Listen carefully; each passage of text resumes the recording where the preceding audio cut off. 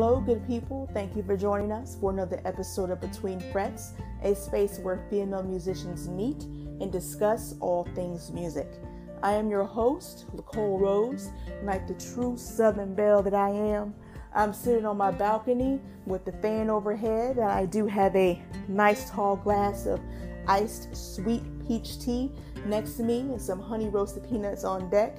Now, I don't know if the peanuts are necessarily Southern, but the sweet tea definitely is. Get you some, make it extra sweet. You won't regret it. Trust me. I hope all of you are doing fantastic. Hope you're happy and healthy and enjoying your family and friends, or just enjoying yourself more, enjoying this life that we have more.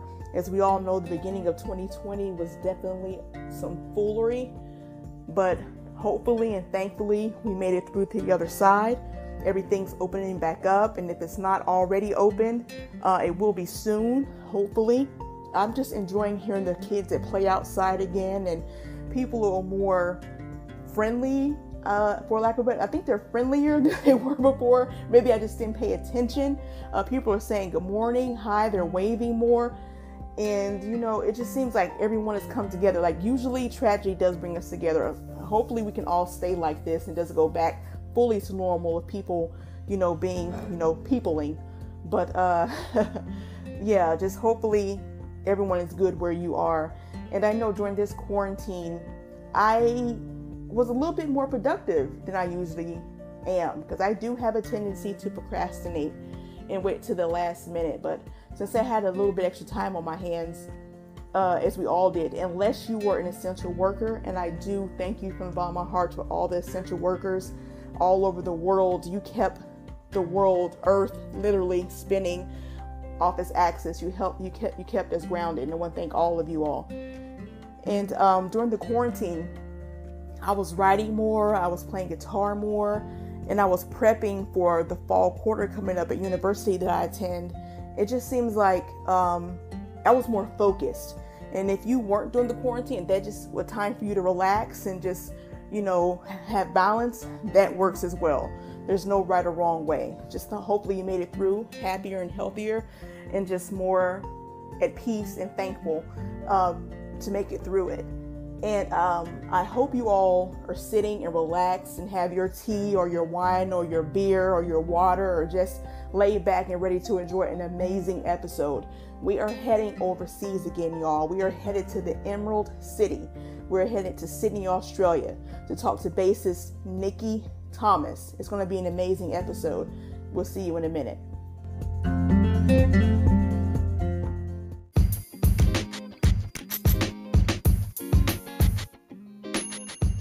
And we are back. We have bassist Nikky Thomas on the line with us all the way from Sydney, Australia. She is the bassist for Outlier, the Toxic Dolls. Her music style ranges from rock, pop to fusion. Anything you can name, she can definitely play it. She has shared the stage with the Doobie Brothers, Elvis Costello, Bot Skaggs, and the guitar guru himself, John Mayer. I want you all to welcome to Between Frets, Nikky Thomas. How are you? I'm good, thank you. And how are yourself?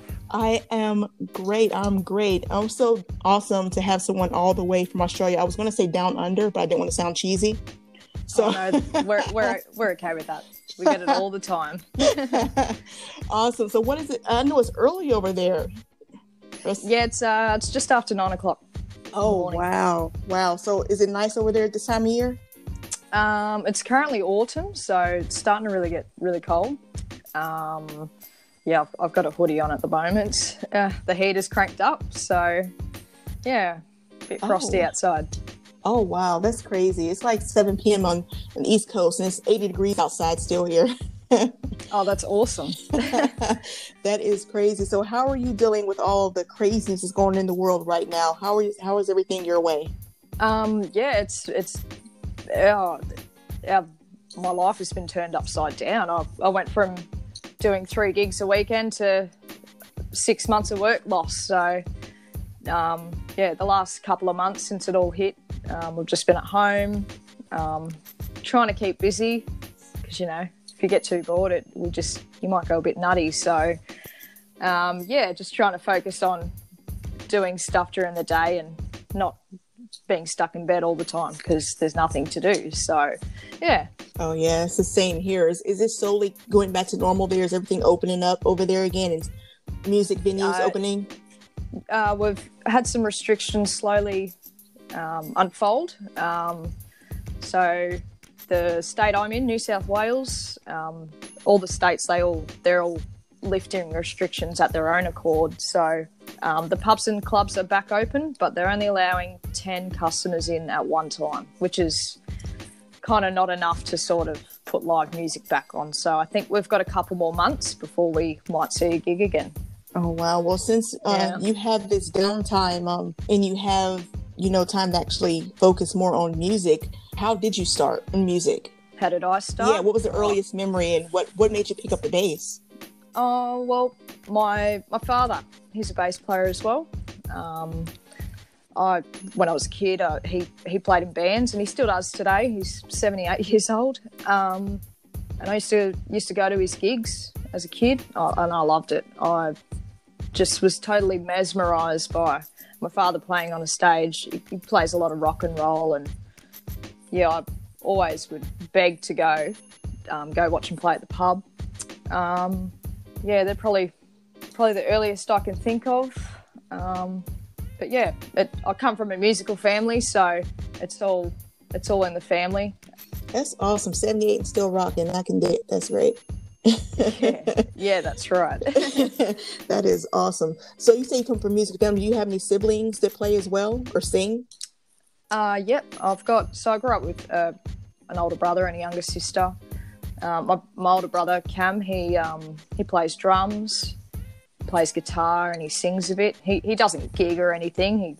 He, does it in his own spare time. But yeah, he got the musical genes as well. My sister, not so much, but yeah, it was more so I took it on as I've now, as of a couple of months ago, been doing it full time, playing music. So yeah.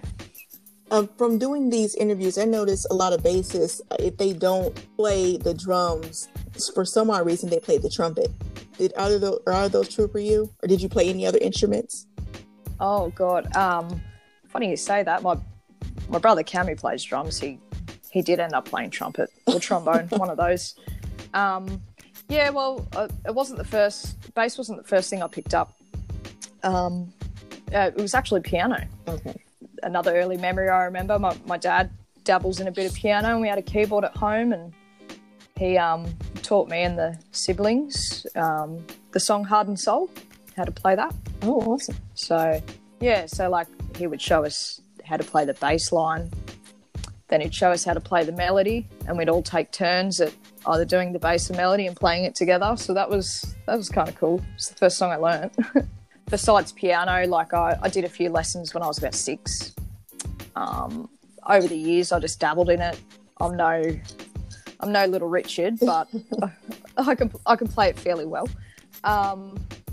When I was about 12, my parents asked me if I wanted to learn clarinet, and I said, yeah, okay, I'll give it a go. And I did that for a couple of years, and me and my siblings used to go to church growing up, the Salvation Army, and I was encouraged to play in my clarinet in the brass band. Oh, wow. which doesn't make sense, but it was cool. But it's cool. Yeah, it was cool. So yeah. Yeah. See, I know. I started off playing the clarinet, so I do understand a little bit about that one for sure. Yep. I haven't touched it in about 10 years. I've lost the lip for it, so... Yeah, once the embouchure is gone, it's a wrap. That's it. Exactly right. It's a wrap. But you can always pick it back up if you like. It's never too late. I think it's in the closet somewhere, in my cupboard, stashed away, so... So you say you took lessons younger. Did you take any for the bass, or did you just learn from your dad or watching videos, or just by ear? So with bass, I actually didn't pick that up till I was about 15. I said to my dad, Dad, you know what? I want to learn to play bass like you, because he's my idol. He's number one idol. So he said, okay. And he bought me a bass guitar for the next Christmas. And it came with like a learning bass book. I think I did about the first 10 lessons in there. And Dad had already given me a basic understanding of popular bass lines that you play in rock and roll and how to, different kind of licks and stuff. So I had a little bit of knowledge over that. And after the 10th lesson, I just put it down, and since then I've just self-taught. Oh, wow. Yeah. So did it come easy to you, or do you feel there was determination to learn to play? Yeah, I had a lot of determination, and after about a couple of months or so into it, I was okay, and then I actually got to join the stage band at the church and give it a go. So that gave me a bit of a feel to, perform with a group and to a crowd, and I did that for quite a few years. So, yeah, that's where it all really began. So do you sing as well? A lot of bass players don't sing and play as well. They say they find it difficult. Do you do that? Do you sing as well? Yeah, I do sing. I never really, when growing up, I never really wanted to sing. I kind of hated it. My mother would force me to try and sing the hymns in church. I just hated it. But probably the last 5-6 years, since dabbling in bass, I really regretted not taking up lessons. So I started taking lessons, and but yeah, to this day, when I play an outlier, I do sing quite a few songs, and it is difficult at first, but just practice. Well, to your credit, the hymns in church are kind of boring, so I can't really blame you for that. Yeah, you can feel my pain, right? For sure. Well, that's awesome. Do you remember your first bass, what it was? Do you still have it? Yeah, no, I don't. So my dad bought me it was just like the local music shop had like bass packs. So it was a Fender Squire. Yeah, Fender Jazz Squire, I believe. Nice washburn colour. Yeah, I had that up until last year, I think. So about 10 years I had it. Oh, awesome. From your background, it seems like since your dad was in a rock band and different bands and still plays, your style now, do you consider yourself having a style, or are you more eclectic? You play some of everything? Well, I play a bit of everything. I play covers. So I learnt over the last couple of years, since I've been heavily gigging, that when you play in covers bands, or you want to, get your name out there and be able to play, you've got to know, a fair bit of range, different genres, different styles of music, different songs, different kinds of bands. But mostly in Outlier, we play a lot of rock and pop, stuff that people want to hear in the pubs and clubs. So yeah, I'd probably say, for me personally, I'm a rock chick at heart. So my style, I'd say, would be rock. Okay. Yeah, rock through and through. As a bassist, did you listen to a lot of bassists, or was it more anything just like sort of caught your ear you tried to play? How would I say this? Oh, growing up, thanks to my parents and having older siblings, whilst I'm learning instruments, they were introducing me to music that they grew up with. So my father, being 78, he grew me up on Elvis, and everybody knows who Elvis Presley is, and he's the king of rock and roll. Other bass players, I guess, over the years, I took a liking to. I loved the Beatles, so I love Paul McCartney, and I love his style. But I like I like all kinds of music, thanks to being brought up and listening to all sorts of stuff. I didn't really have, I know of Victor Wooten and Jaco, I think his name Jaco is. Pastorius. Yes, yeah. But yeah, I saw more focused on just different bass players in different famous bands, not just with their bass playing, but their persona and stuff. I'm a massive fan of Kiss. I absolutely love Gene Simmons. Sweet. I love his style. I love how he performs on stage, his attitude, and just the fact that he's a businessman, and Kiss are one of the biggest bands in the world. But yeah, I can't really think of any at the top of my head at the moment. No, that's fine. That's fine. Put you on the spot there. That's fine. So, as I mentioned, you're in the group Outlier, and you're in the group Toxic Dolls. Which came first? And they're kind of different kinds of genres of music for both bands. And the Toxic Dolls is all female band. Yes, that's correct. Toxic Dolls came first. It's only been it's probably about the last 12 months. So I live out of Sydney. Actually live a little quite far away from Sydney, but I was in Sydney at the time, and I just left a band, and I thought, I need to play, or I'm going to go crazy. So Toxic Dolls were looking for a bass player, and I messaged them and said I'm interested, and they just gave me the job. They just said, "Yep, we've seen your Facebook profile. Here's your set of songs, and here's your first gig." That's the best. Good luck. Yeah, so that was really cool. It is a little bit different to Outlier. We have an image to go with it. We all dress up in corsets. Over the last 12 months since I've been with them, I've made my own style. I've got a purple corset to go with my purple bass guitar that I have. And yeah, we play a lot of rock covers. It's something that people haven't really seen, so it's really cool to do. Nice. And it's all girls too, which is really rare. Oh, is it? Especially over here, it's pretty rare to see a full female band. So it's a bunch of fun. It's so cool. Okay. Well, that's great. I don't know why. I didn't know. I thought you had a male guitarist in that group for some reason. Okay. That is great. In Toxic Dolls, it's all females, which is cool. In Outlier, we've got Jay, our guitarist, and we've got Rosie, our drummer. Yeah, I saw Rosie. I was like, that's dope, but I like to see female drummers as well. So yeah, she's a tight drummer. She's very cool. For sure. So you all travel through Australia. Do you do any like out of the country gigs as well with the band, or have you done any touring?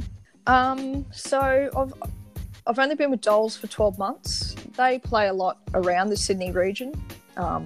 Sydney's the biggest city, in Australia. So we'll play out west, we'll play north, we'll play inner east. We might go down a couple of hours down south to a town called Wollongong. We'll play around there. They might go north, a couple of hours north of Sydney to a place called Newcastle. But that's about it, really.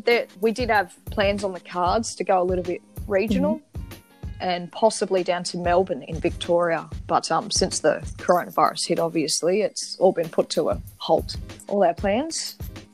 Yeah, for sure. So I've seen a lot of people, since they can't gig or do anything now, the band still get together and maybe via Skype or Zoom and still post. Have you all thought about doing that? Yeah, well, I've been doing a bit of work with Outlier the last month. I was just in Sydney last week to do a video clip with Jay and Rosie, and it got released yesterday on Facebook. We just did a cover we did Led Zeppelin's Rock and Roll, and we put a video clip together.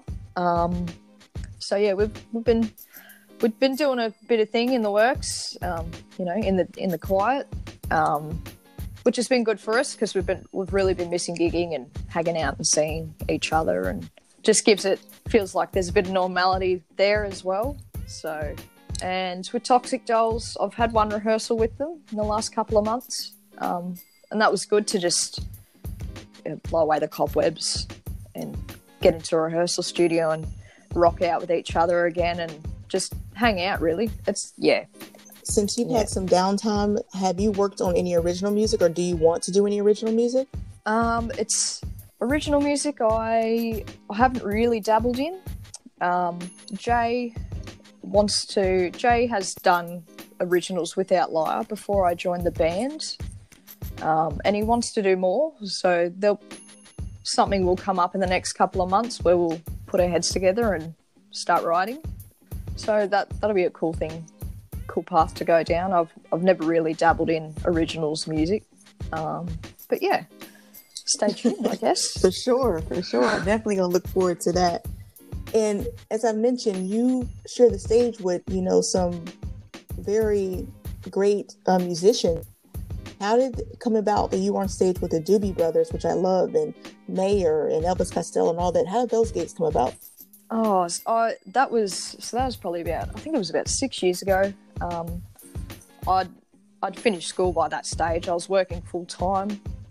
I dabbled in bass, but at that stage, I didn't really know of get where I am today in the industry. So, back then I had the idea of, people just do it for fun in pubs and clubs. I didn't realise people actually got paid for it, and that people make a living out of just playing music. So I went down to a local pub with a nephew of mine who plays guitar, and he introduced me to a local artist named Joel Sulman, and he had just released a blues EP, and he got offered to play at the Deniliquin Blues and Roots Festival, which happens every year in a town called Deniliquin, which is about, from Sydney, it's probably about 6 hours southwest. So anyway, my nephew said, "Oh, Auntie here, she plays bass." And Joel said, "No worries, come up, have a jam." So I did, and I think the next day he messaged me and said, "Hey, do you want to play bass for me at a big festival?" I jumped on it straight away. And, yeah, no worries.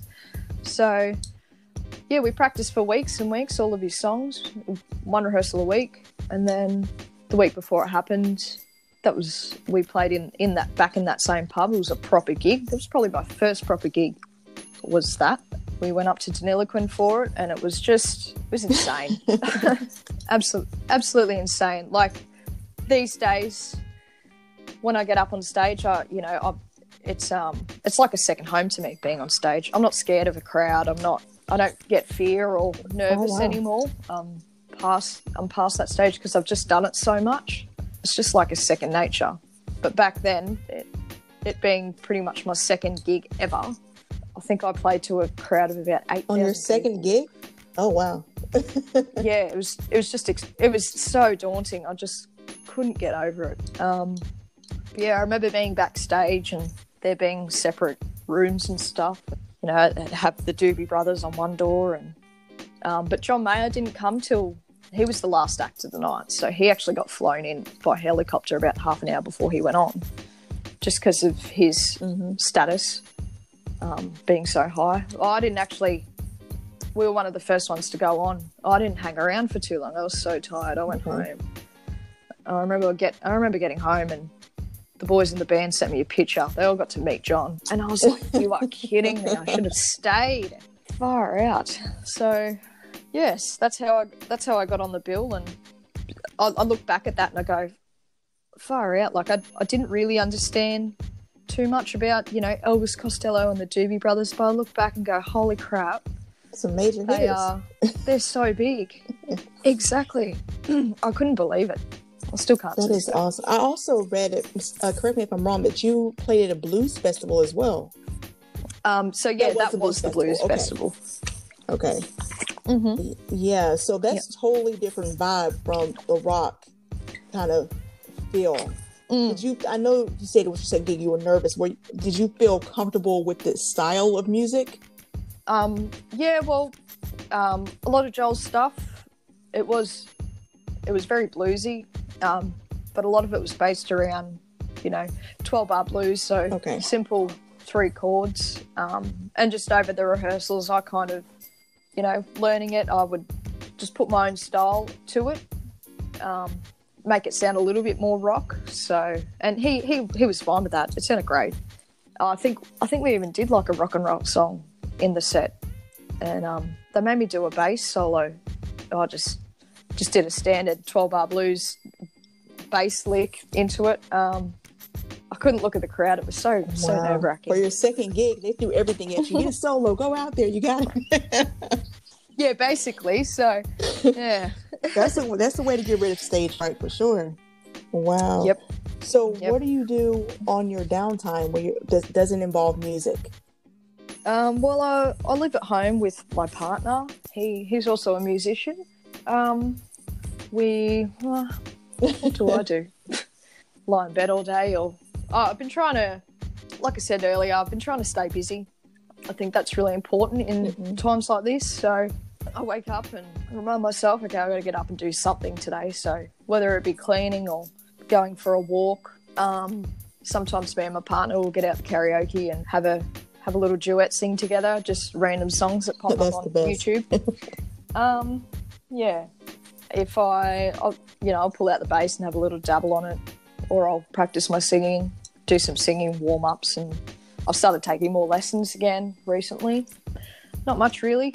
Been doing a little bit of babysitting, but yeah, it's kind of all just a a waiting game at the moment. But I'm trying not to. It's affected everyone's mental health, just our lives being turned upside down. So thought to myself, I don't want to slip into a dark place because of what's happened. So I'm going to stay positive, just do stuff and kind of see it as a blessing to just take a big rest and focus on things that I want to work on so that I can improve before I get back out there. So try and reinvent myself a little bit or improve myself to what I was before the lockdown happened. Yeah, definitely. Hope everything opens back up, because it's opened up slowly but surely everywhere. So hopefully things get back to normal soon for everyone. Yep. Yeah, I hope so too. Could you give us a rig rundown? Because I know you have a few endorsements. Could you give us a rig rundown of all the, what you use on a normal basis, on a regular basis, I should say? Yeah, of course. So I've got a Mark bass cab. It's the Ninja series 2x12. I've got one, and I've got the matching Ninja head to go with it. So that's the rig I've got. Before that, I had a really fat Peavey. It was so big, it was so big. It was just big and fat, and it packed a punch. But yeah, since I got an endorsement with Mark Bass and Ernie Ball Strings about September last year, and with that endorsement, I got the cab, the head, and they gave me about 6 sets worth of bass strings, which was really, really cool. So yeah, that's my go-to. It's an awesome little rig for, the shows, the gigs that I do and stuff. It's not too heavy either. I can carry it in 2 hands and walk in, and, every second bloke sitting down goes, "Oh, you right? You need a hand? You want me to carry that for you?" "No, I've got it. Thanks." So how did the endorsements come about? It was, I just started playing with Jay a lot, and he was looking for his bass player that was in Outlier before me. She had moved away, and she also fell pregnant, so she left the band. And so Jay was looking. He actually sent out a feeler to every bass player he knew, including myself, and said, "I've got a bunch of gigs. Feel free to put your hand up if you want any of them." I just responded to him and said, "Oh, you know what? I want them all. I want to be in your band. I just want to be a bass player, please." And I worked hard to prove myself that I could do it. Play in the band, learn the songs, make sure I was tight and do my bit. And I think he really, what's the word? I don't know. He saw that I was dedicated, and I think he appreciated that. And he went to Ernie Ball HQ and gave them a bio on me, and they said, "Yep, we want to sponsor her. We want to endorse her." And with the help of him and them, they got me the cab and the head. And yeah, it was a day that I never saw coming. Never did I think I'd be endorsed by someone like Ernie Ball Strings or Mark Bass. So yeah, it was a spin out. It was out of this world when I got that. And so that's the purple bass. No, so I don't have a Mark bass. I've just got cab. I've got a cab, with the head and some Ernie Ball strings. The purple bass I have, that's a Fender. That's it's the Adam Clayton signature. So the bass player for U2. It just caught my eye one day. We're all girls. It's purple and it's sparkly, and I just was like, yeah, I need to have that. So that's probably the main bass that I use when performing. Otherwise, I've got a jazz bass as well. I had to mention the purple bass. I saw it on your IG. I was like, oh, that's beautiful. It gets a lot of attention. It's a great bass guitar. I've only had it for 8 months, I think. I had the jazz for a couple of years, and I love the tone of jazz. My dad plays with the jazz, and then I thought to myself, I want a precision. Just so I just have that different tone, and you can have fun having the two.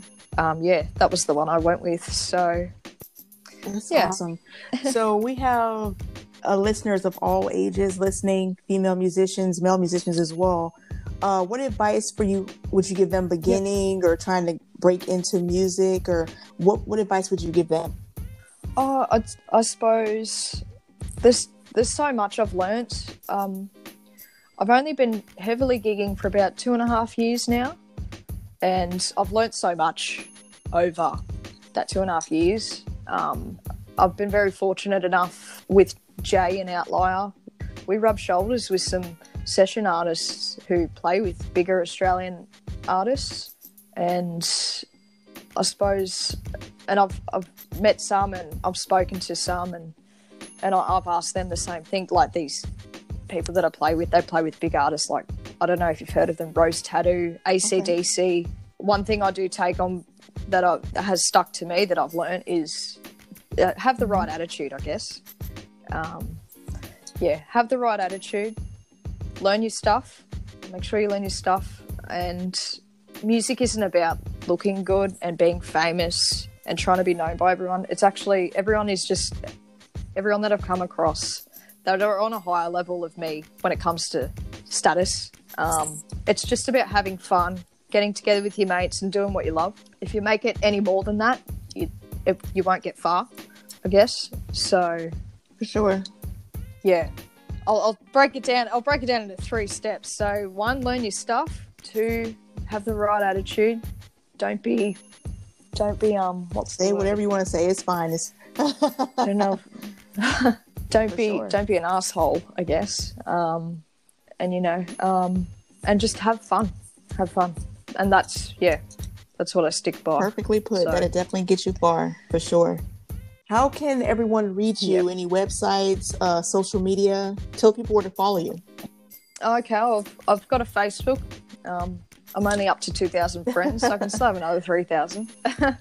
So you can follow me on J Perino Music on Facebook, or our Outlier page. You can also follow me on the Toxic Dolls page. And I also have an Instagram, which is Nikky Thomas _music. They're my socials there for you. Well, I do very much appreciate you coming on today. I enjoyed the conversation, and I really love your accent. I have to say that. And, I hope you're welcome. Thank you. And I hope you stay safe out there, happy, healthy. I hope everything gets back to normal sooner than later for you all.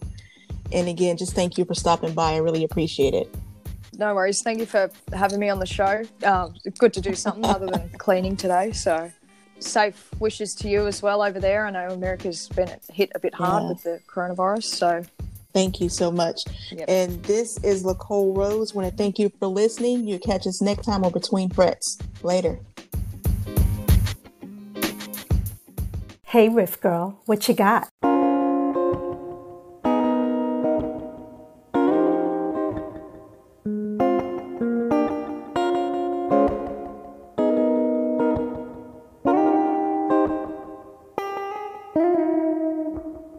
If you want to learn more about this lick, hit us up on Facebook or Instagram at Fret Sisters, or email us at fretsistersmusic@gmail.com. Peace and love.